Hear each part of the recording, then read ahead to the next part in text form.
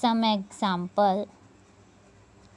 So let's take 10 plus 6. We add 10 plus 6.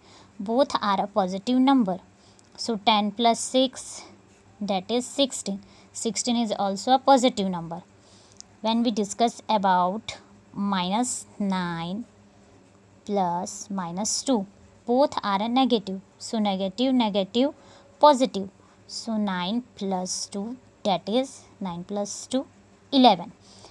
But when we add, we know negative is positive, but it's depend on sign. When we put the sign of this number, we can use a big digit number sign, that is 9 is a negative number and 2 is also negative number, but 9 is a big digit and 2 is a small digit, so we can put a negative sign.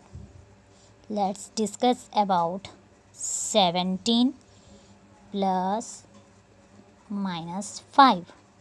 So positive, negative, negative. So 17 minus 5, that means 12. But we know that negative, positive, negative. We can follow this rule. Negative and positive, plus minus minus, but the sign depend on a big digit. Comparison to minus 5, 17 is a positive and big number, so we can put the positive sign of this number. Let's consider minus 8 plus